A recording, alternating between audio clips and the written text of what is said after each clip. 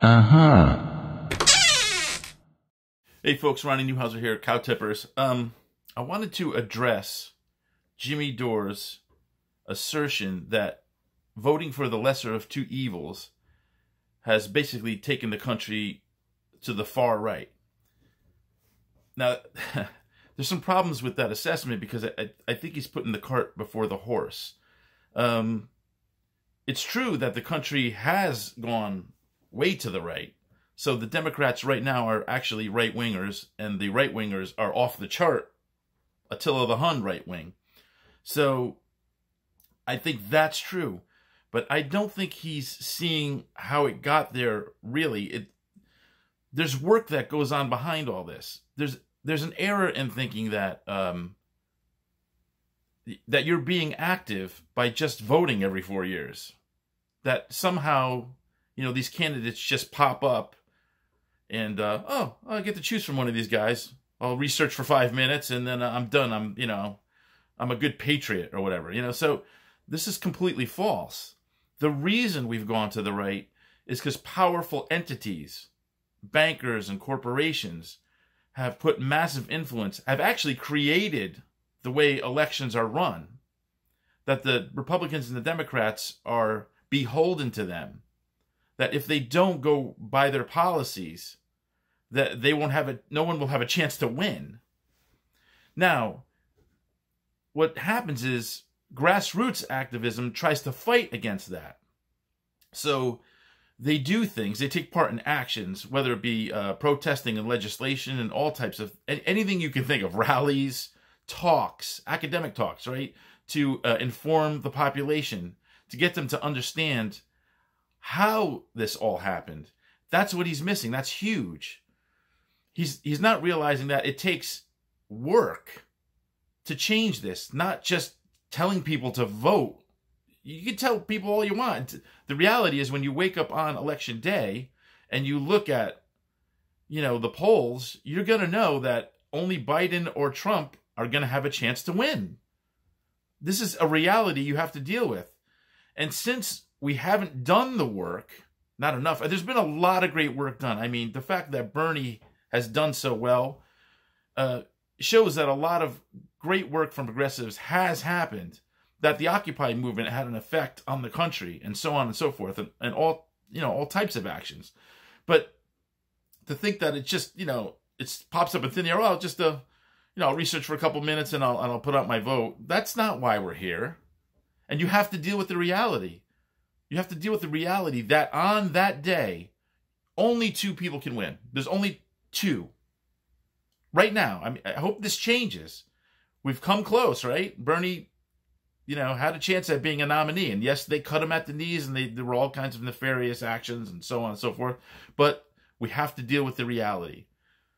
You have to, ethically, I think, vote for the lesser of two evils on that day if you realize that only these two candidates have a chance.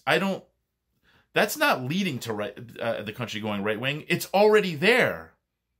It's there already. We have to reverse that. And reversing it is, and I like Jimmy Dore, and there's a bunch of people out there that I think are wonderful that are trying to do things.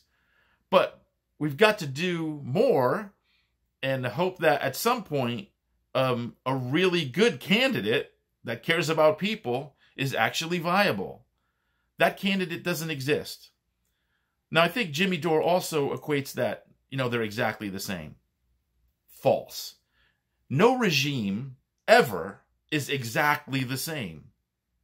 That's literally impossible. There are certain things that will be worse under another regime. And in my estimation, Trump is worse. More people will suffer. The left has more of a chance to influence Biden and no chance to influence Trump and the Republicans.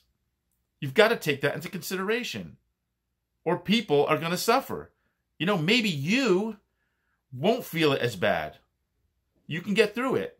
You can flippantly just throw a vote out there and you won't be cast into poverty. Although that may be coming for everybody the way things are going. But so just wanted to make the point. I think he's just not assessing this correctly. The work has to be done to make the change. That's what we should be doing. We should, and that includes me. We should all be out there and trying to make that change, trying to make a third party truly viable, and changing the hearts and minds of people to understand that we're a community and we have to work together. And that's what a market is for. A market is not there to... We shouldn't serve the market. The market should serve us.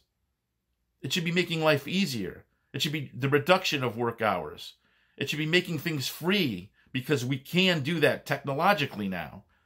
There's a lot of things that can be changed. So, yeah, I just think Jimmy is coming from... Well, it's just not... It doesn't seem like he really understands it. I mean, that's my impression. He doesn't understand why it's happening. The vote is, except for saving some lives, you know, that's really all the vote is for right now. It's not for progressive change. The vote isn't for that. And if you go on election day and vote for a third party, you're not really changing anything, you know. And now, I don't think that's necessary. If you're not in a swing state, I think you should vote third party. If you're not in a swing state. If you are, it's dangerous to do that. So, you know, that's my 2 cents. I hope that Jimmy and others who feel like this will kind of look at it a little deeper and realize, you know, that they're being a bit vacuous on why we've turned very right-wing in this country. All right. See you later.